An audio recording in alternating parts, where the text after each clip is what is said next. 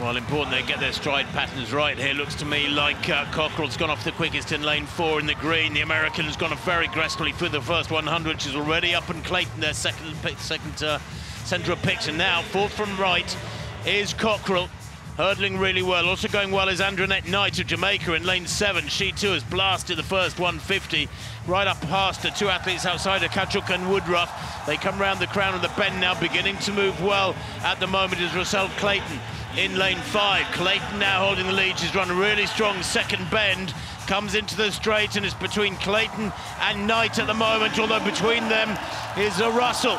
These three, with Cockrell going backwards.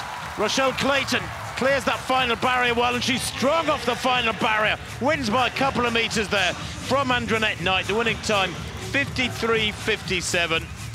Well, that is really good, strong running. It was a nice contest between those three. Perfectly judged race by Rushell Clayton. 53.56, in fact, her winning time.